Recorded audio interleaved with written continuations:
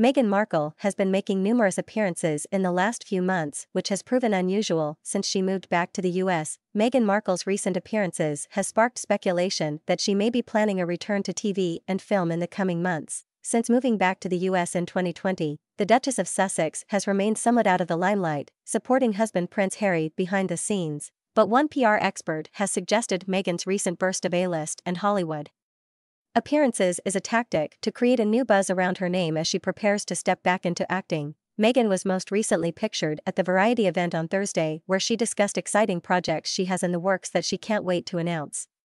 Mark Borkowski told Mail Online, "It's a tactic and again underlines this constant need for recognition and, more importantly, connection to fundraising activities." Meghan appeared at the Variety Power of Women Gala last week without Prince Harry as she stepped out alongside some big Hollywood names including Leonardo DiCaprio and Oprah Winfrey.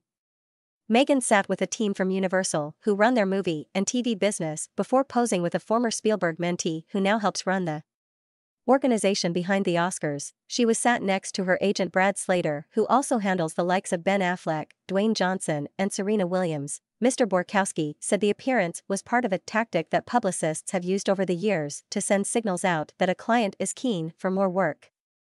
On this occasion in Hollywood, Eric Schiffer, who runs one of Hollywood's leading crisis management firms, told the Mail on Sunday, "It's clearly time for a relaunch of brand Sussex, and Meghan's solo appearance speaks volumes about the direction they are headed.